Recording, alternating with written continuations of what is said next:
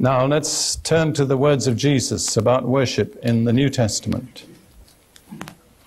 In John chapter 4, these are familiar words to Bible readers. John, the 4th chapter.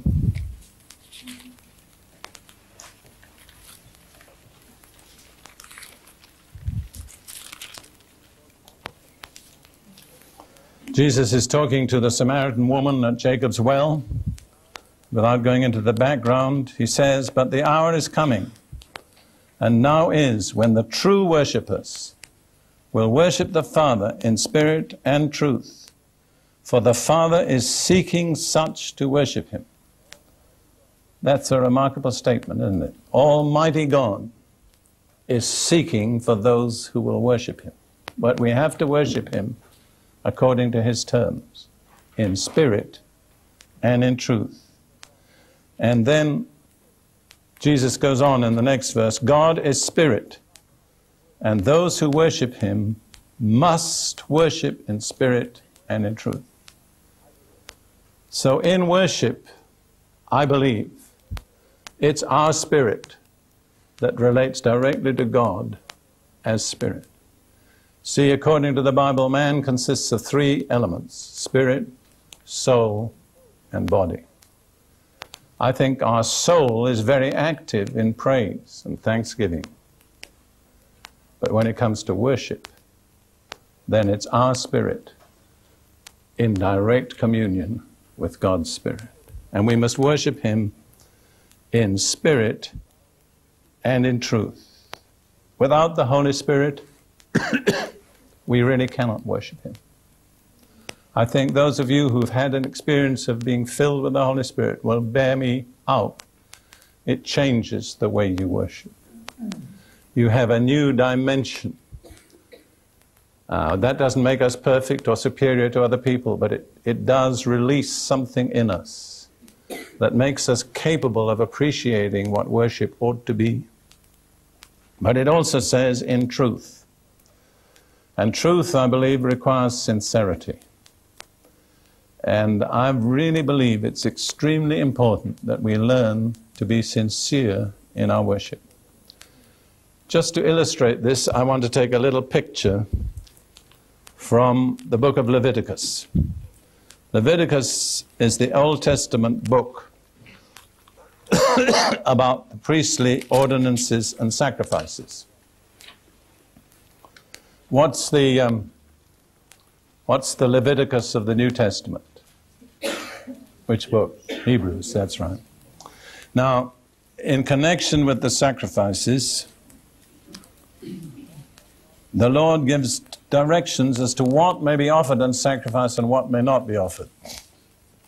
In verses 1 and 2, he demands that a certain aromatic gum called frankincense shall be always offered on every sacrifice. Let's look at it. "When anyone offers a grain offering to the Lord, his offering shall be a fine flour, and he shall pour oil on it," which is a type of the Holy Spirit, "and frankincense, and put frankincense on it. He shall bring it to Aaron's sons the priests, one of whom shall take from it his handful of fine flour and oil with all the frankincense, and the priest shall burn it as a memorial on the altar, an offering made by fire, a sweet aroma to the Lord."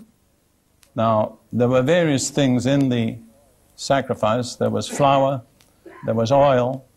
Only a portion of those were burned, but all the frankincense was burned. Frankincense in the Old Testament is a type of worship.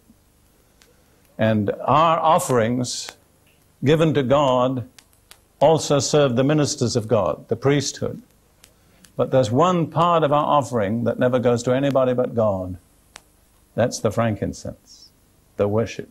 How important it is to remember we do not offer worship to any human being at any time, but only to the Lord. Now, frankincense is a kind of aromatic gum that comes from a tree.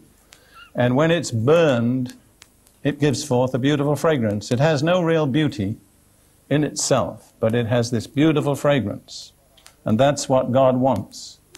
That's what our worship becomes to God, a beautiful aromatic fragrance that rises up in his nostrils. On the other hand, there's one thing that must not be put on the offerings of God. If you look in verse 11 of the same chapter, no grain offering which you bring to the Lord shall be made with leaven, nor shall you burn, for you shall burn no leaven, nor any honey in offering to the Lord made by fire. Now honey, before it's in the fire, is sweet and tasty. But when it's burned, it becomes a black, sticky mess. And what the Lord is saying is, don't you offer to me any worship that won't stand the fire. Offer to me frankincense, because the more the fire, the sweeter it becomes. But don't offer to me worship that when you're tested and tried, becomes a black, sticky mess. Think of that. Ask yourself, am I putting honey on my prayers?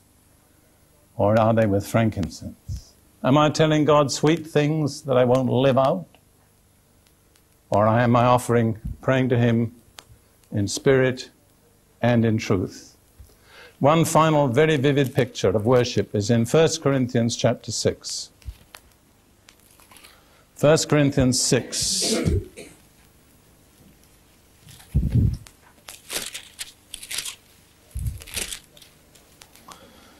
Verse 16 and 17. Now this is a very frank passage, like the Bible is a frank book. And Paul says, do you not know that he who is joined to a harlot or a prostitute is one body with her? For the two, God says, shall become one flesh. But he who is joined to the Lord is one spirit with him. Now we've got to be frank and see the contrast. The first example is physical, sexual, immoral union. But right together with that, parallel to that, Paul speaks about the one who is joined to the Lord in the Spirit. In other words, there's two kinds of union. There's physical union and there's union in the Spirit. What is worship? That's what it is. It's the only way our spirits can unite directly with God.